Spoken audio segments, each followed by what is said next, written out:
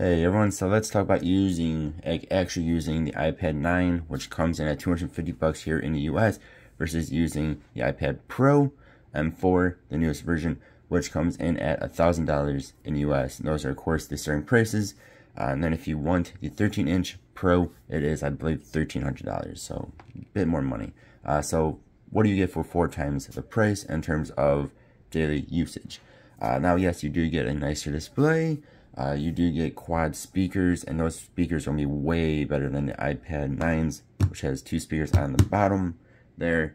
So that is way better. And yes, you do get the M4 chip versus the A13 chip. You know, it is going to be a brighter display. You're going to have a better camera on it. A whole bunch of stuff like that. But what does that actually mean in everyday use? And honestly, I think for most people, something like the iPad 9 is going to be more than fine. And you'll see at times, iPad 9 is going to win. They're both on the same internet. They're both on the same, my same home Wi-Fi here. And at times, the iPad 9 is going to beat the M4, iPad Pro, when you are just doing regular, everyday things. So we'll go ahead and do a Best Buy search here for iPads.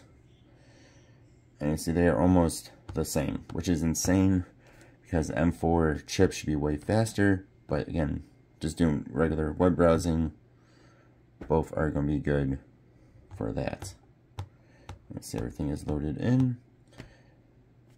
And again, of course, the display on the M4 Pro is going to be better than the iPad 9, but I don't think it's really that much better unless they're side by side. And click that, you see they're both very quick. And go ahead and get rid of those. We're going to a game here, Pokemon Unite. And you can see here too, like when it turns that display, that blank display, you can see a big difference between them. You have like some more light blue coming through on the 9. So logging into that, you can see they're both very quick. We'll go ahead and hit offline mode here.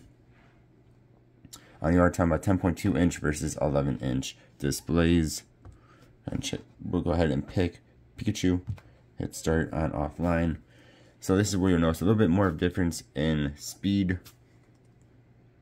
So there, the Pro is loaded in, and there, the iPad 9 is loaded in. So I mean, you're not talking a whole lot of difference, about 5 seconds or so. 60 frames per second, 60 frames per second. And the Pro Motion is turned on the, let's go ahead and do that. On the Pro, you see it is dropping a little bit on the Air. Went down to like 59. So again, you're talking not a whole lot of difference.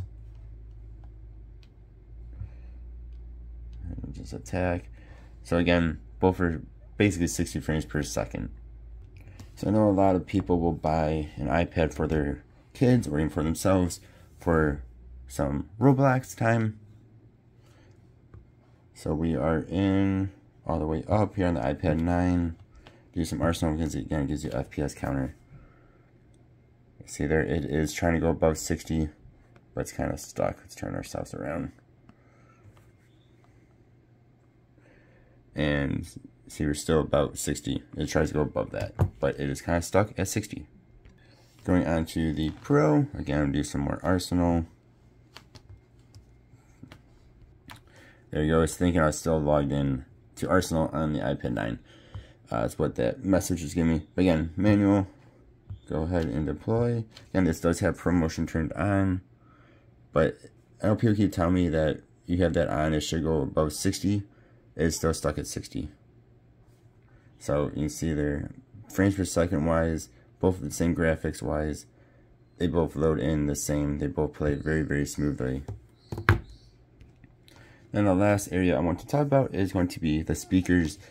So again, iPad 9 here has these 2 speakers. That is it. And the problem with this is they're both on the same side.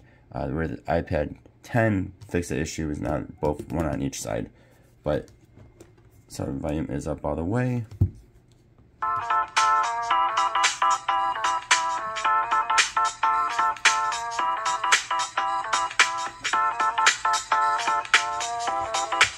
So it doesn't sound bad, it just all coming from one side, it just isn't the best experience. Whereas when you get quad speakers, so again, you have 2 on both sides, and all these are actual speakers, unlike on the Air. That gives you the cutouts, but they're not all actual speakers. And again, we'll go up, volume up all the way, same exact video.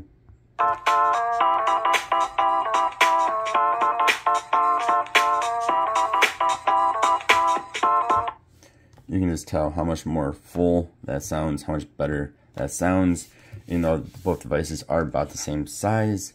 And of course, if you get the 13-incher on the Pro, it will sound even better. It's a bigger device, bigger speakers, better sounding.